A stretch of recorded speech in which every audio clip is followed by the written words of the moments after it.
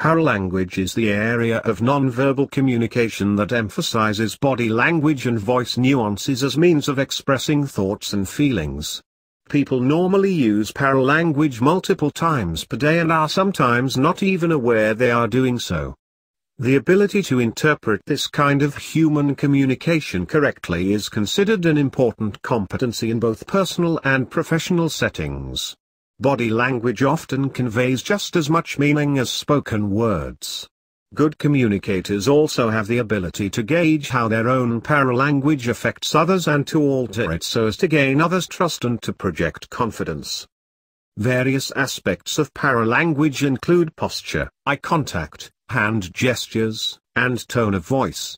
Vocal qualities such as volume and tempo are also part of nonverbal communication.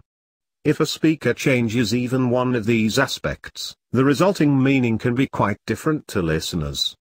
People who are able to adjust their nonverbal language to the needs of various situations are generally better at diffusing troublesome interactions such as arguments.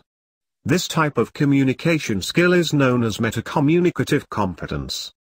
Some areas of paralanguage can be obvious in their meaning, while others are more subtle. Curved back posture and rounded shoulders often convey emotional insecurity, for instance.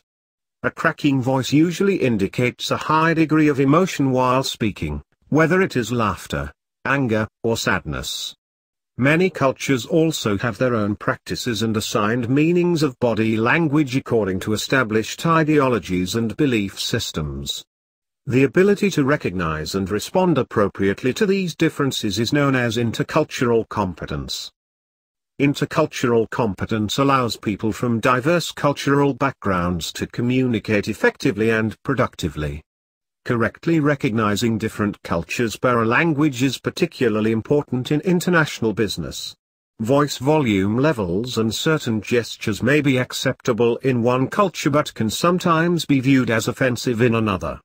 The owners of companies that engage in global trade usually invest some time and effort into teaching their employees the meanings and behaviors related to this kind of communication.